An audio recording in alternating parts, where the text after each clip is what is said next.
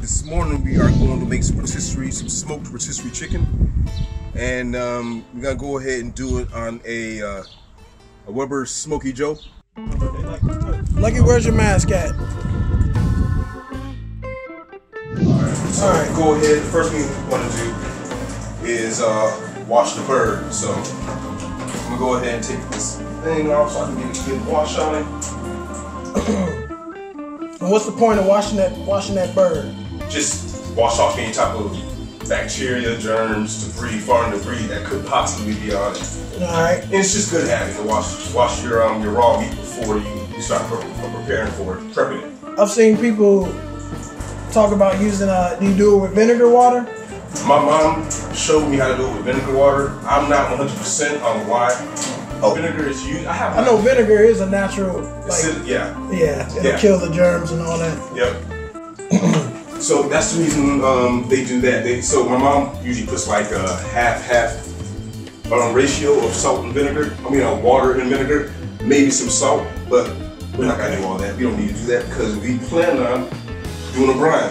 Okay, yeah, that's what we're doing, a brine. Yep. Alrighty.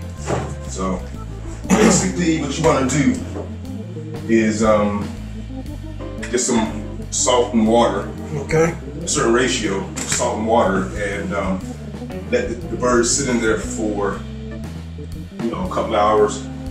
So here we go. Let's go ahead and get this on water. Alright, so the basic brine that I use is 50 grams of salt to 1 liter of water. Okay. Alright. Get that measurement right. Now what's the importance of measuring this out? Because I know I would just eyeball most of this, me being like a level 1 cook. Well, the importance of measuring it out is get the same results every time. You want to have you want to get it. You want to have it down to a science. It seems. Yeah. I know. I've been knowing you for years, and with the cooking, both you and Jamar, y'all look serious about y'all how it comes out taste wise. So basically, what I would use is just fine sea salt or kosher salt. Okay.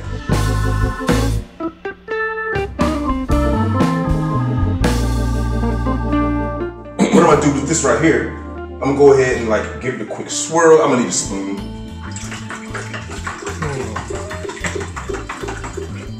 We're gonna cook just 1 liter of water and 50 grams of salt. Alright. We're gonna bring this to a boil. So once it starts to boil, we gotta take it off the eye. I'm gonna need 3,000 grams of ice. Basically, 3 liters of ice.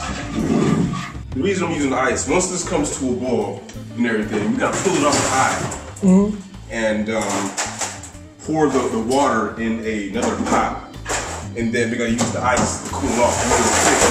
So we go ahead and get the bird up in that bad boy. Okay. That's the only purpose that we're using ice. Quick cooling. Yep, quick cooling. We're gonna bring it down the temperature because we don't want to put hot water on the daggone bird. The water's been boiling, so we're gonna go ahead and pour it in this pot right here.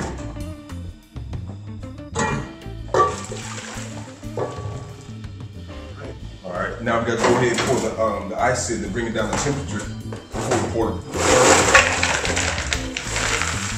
Okay, so to cool off the brine. All right, so now I went ahead and put the bird in the brine with the ice. It's down the temperature, and we're gonna go ahead and put a lid on this and put it in the refrigerator for 6 hours. So what's up with that rotisserie piece right there, Sean? So basically, I found this on the internet. So the rotisserie kit comes with this is the kit right here. That is the kit. Yep, and this is It's a separate. regular grill. Yep. All right. This here is my travel kit. Got some tongs. This comes apart. This is like a Swiss Army tool right here. Basically, you push this, come loose. Got to do some fork, spatula. Got a knife right here, corkscrew. Got everything you need. Yeah, you got everything you need. I like this right here by Roxcon. All right, so basically, I use a small chimney to start with a light. To light the grill with. Normally I would use a little bitty fire starters, the little wool fire starters. Okay. They have paraffin on it and they're very flammable and they work great with this right here. So alright, so you just poured some cold coal in there just to add to the warm. Yeah, add to the hot ones. So you let the hot ones get to there nice and white. Yeah. Alright, so the bird's been marinating for about 4 hours. We'll go ahead and take it out of the brine. Hopefully the brine absorb the. Hopefully the bird absorb the brine pretty well. What we want to do is drain as much water out of it as possible. Give it a quick little dry, but not too dry. Be gentle. Be gentle with the bird. Yeah. So we gotta go ahead and put a little oil on it just to make the rub stick.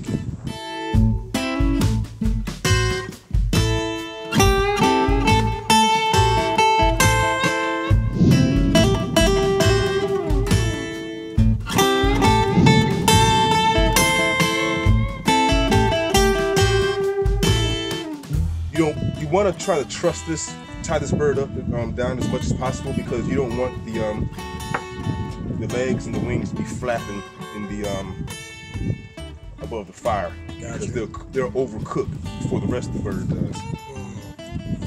Now I see you got some rub over there, some seasonings, powder.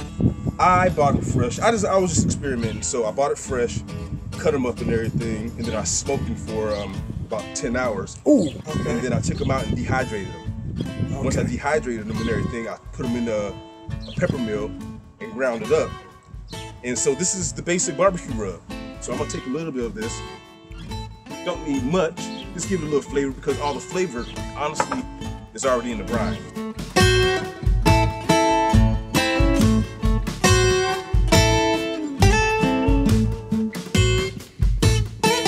So let's throw it up on there. So you put it on there pretty thoroughly. Yeah, I went ahead and laid it on tight.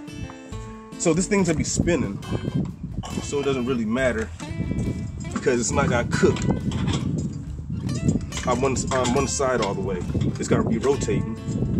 Got it evenly over it.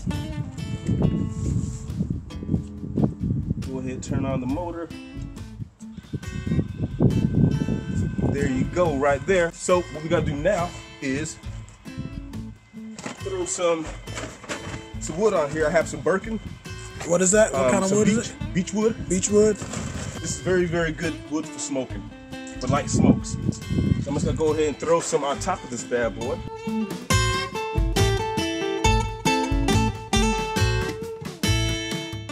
Right now these are two pieces.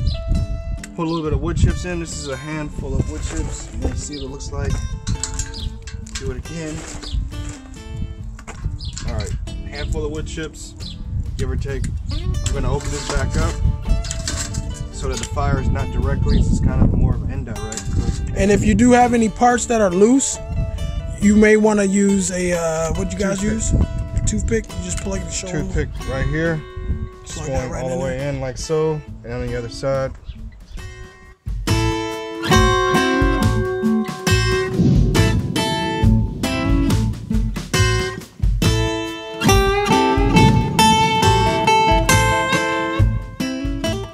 So basically it's done. 165 degrees is the minimal temperature that you want.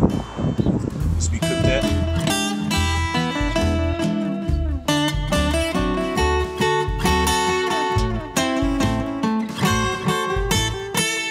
I prefer to cut to the back.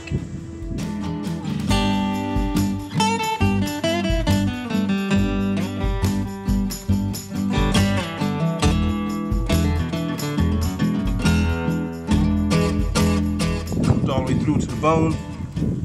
The breast, the juice is running clear. All right. Yeah, you want some of that chicken?